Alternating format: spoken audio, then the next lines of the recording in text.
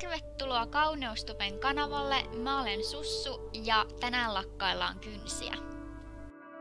Pitkille kynsille tarkoitetut kynsitutoriaalit harvemmin toimii lyhyissä kynsissä tilanpuutteen vuoksi, mutta monilla on lyhyet kynnet, joten senpä takia vaihteen vuoksi koristellaan mun nysäkynnet tällä videolla.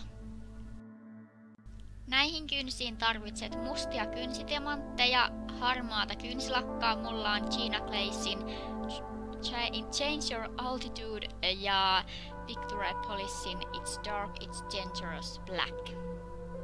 Sen lisäksi mulla on sivelin sitä varten, että mä kiinnitän noi kynsitimantit sen avulla.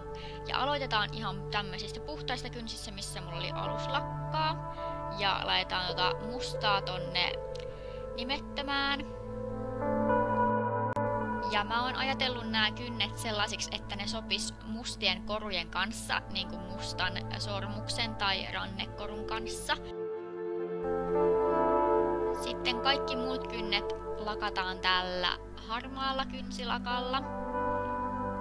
Ja mä huomasin, että tää oli tosi semmoista vetisen olosta, että kun tälleen ylöspäin piti näitä kynsiä, niin alkoi vaan valumaan se lakka, että oli tosi kevyt tämmönen koostumus, mutta kuitenkin niinku peittävä, mutta tolla lailla saattaa tulla tommosia jälkiä sitten, jos lähtee vetelemään siihen märkään lakkaan tolla siveltimellä, että suosittelen laittamaan tosi ohuen kerroksen ekana ja menee päälle toisella eikä näin kun mä tein ja menin sotkemaan, mutta mä en tiennyt minkälainen tää lakka on, kun tää oli eka kerta kun mä käytin tätä.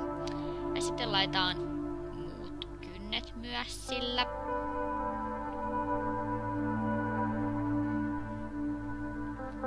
Sitten aletaan laittaa kynsitemantteja ja mä ajattelin, että mä olisin ollut tosi nopea ja ehtinyt laittaa tohon märkään harmaaseen. Sitä enkä olisi laittanut läpinäkyvää lakkaa, mutta totesin, että tää lakka kuivukin aika nopeasti ja kohta huomaatte mitä käy.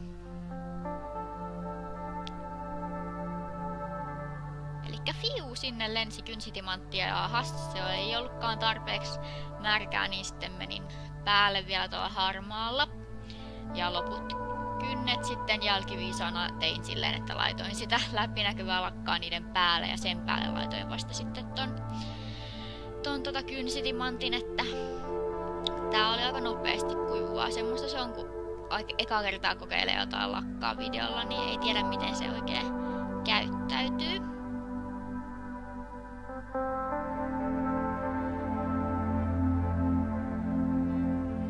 Tosiaan noissa on sitä läpinäkyvää lakkaa päällä ja sitten laitoin ne timantit siihen.